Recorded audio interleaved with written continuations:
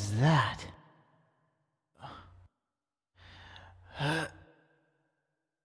Where am I? Where are my clothes?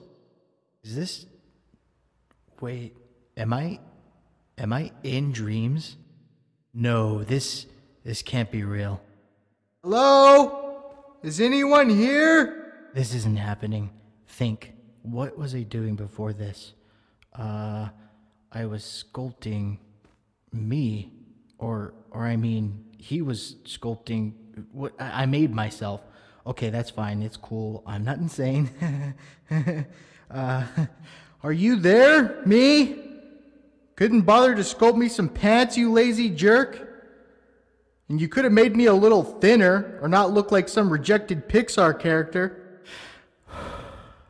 This is unreal. Except it's not, it's dreams, har har. Okay, I need to find a way to get out of here. Oh, hey, you, imp! What the heck is going on here? Not that you can talk. Alright, think. Oh, I have an idea. Wait there. Please don't leave. I really hope this works. I think I have a way out of here, but I'm gonna need your help.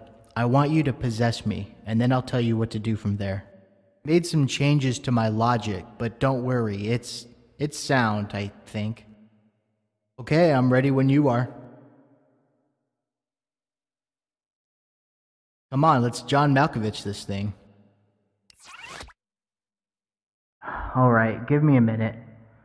Wherever this is that puppets go when possessed is weird. It's all pink and smells like cake.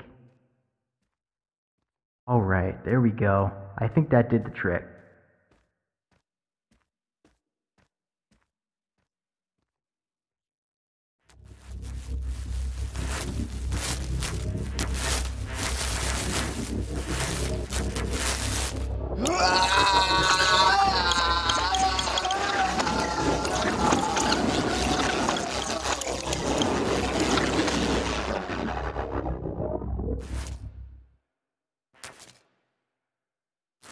I am sorry to trick you like this, but in order for me to get out of here, I need your user privileges. It's nothing very personal. First, I need you to get out of assembly mode and into the Dreamverse and find some pants.